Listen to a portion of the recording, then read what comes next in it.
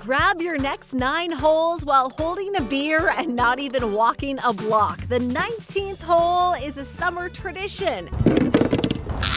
Going back to 2015.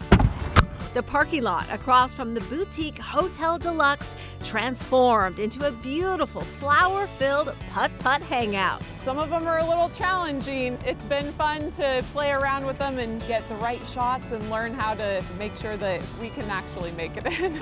It's back, and so are the 130 rooms and amenities. Hotel DeLuxe closed down in March 2020 when the world came to a grinding halt and travel stopped.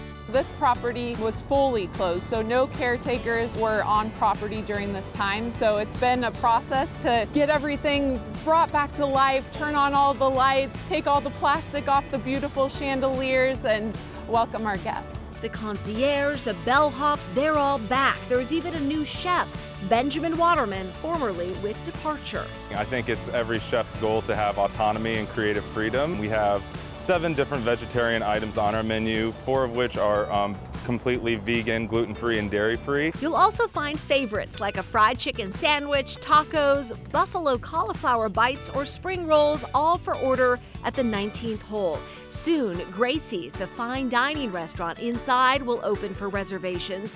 And then the famously dark and alluring cocktail lounge, the Driftwood Room in the hotel lobby, will follow.